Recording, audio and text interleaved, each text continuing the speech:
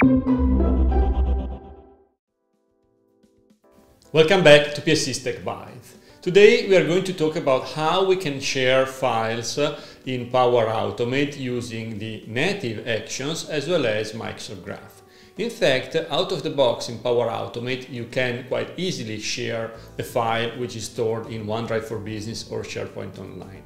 However, the native action is quite limited from a functionalities point of view. And if you want to do more, like for example sharing a link which does not allow to download the file, or if you want to send a notification email to the recipients of the sharing link or stuff like that, you will need to use the beta endpoint of Microsoft Graph. As such, today I want to show you how to do that in practice.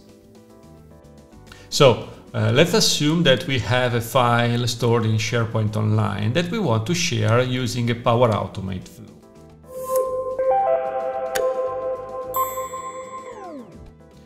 In this flow, which is a manually triggered one, I'm simply using the out-of-the-box action called Create Sharing Link for a file or folder, where I have to specify the target site from which I want to share the file, the library, and the ID of the file. Indeed, in a real flow, you should get this information, for example, from the trigger action of the flow. And then when you want to share a file with this action, you need to specify the type of link that you want to use. It can be view and edit or view only, or you can eventually provide a custom value. You can specify the link scope, which can be anyone with the link, including anonymous or people in your organization, or eventually you can provide a custom one as well. And you can eventually provide an expiration date and time for your link. That's the out-of-the-box offering. It works pretty well, but it is quite limited, let me say, and mainly targeting the V1 endpoint of Microsoft Graph. Now, actually, in Microsoft Graph, we can also use the beta endpoint, as you can see right here. And for example, here I'm targeting exactly the file that I was showing you before. So this is the site ID of the site that I have in target, and this is the item ID.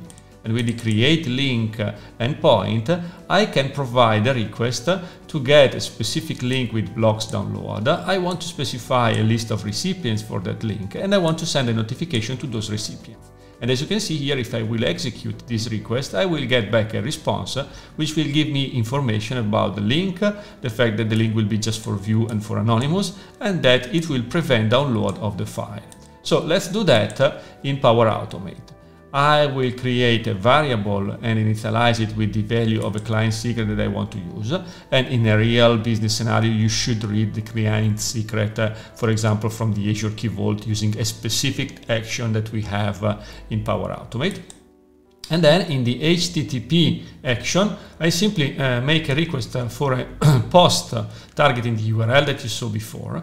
I will provide a body of type of content type application JSON, and then in the body I'm going to provide exactly the same JSON as before. And again, here you can compose the content of your JSON dynamically using variables and context information that you have in the flow. Then, like always, whenever you want to consume Microsoft Graph via HTTP request inside the Power Automate flow, you have to specify the authentication parameters to get an access token from Azure Active Directory. So here I say that I want to use open authorization through Azure Active Directory, and I have to specify the authority, the tenant ID and the client ID of an application that I have to register in my tenant, and then that I want to consume HTTPS graphmicrosoft.com. I will also provide the secret as the credential type and the actual value of my client secret. In order to do that, I need to have an application registered in Azure Active Directory, which will actually have the permission to manage the file. So it will be files.readwrite.all from an application permission point of view. So let me run this flow for the sake of testing it. I will start it manually, test. And as you can see, now that I'm going to run the flow, I can see that my flow got executed successfully.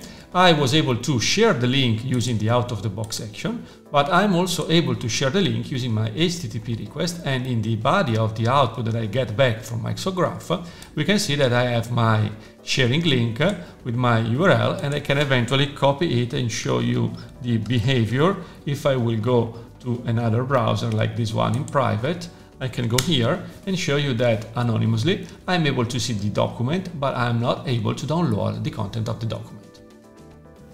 Like always, thank you for watching this video. I hope you found it interesting and I'm really looking forward to seeing you next week. Thank you.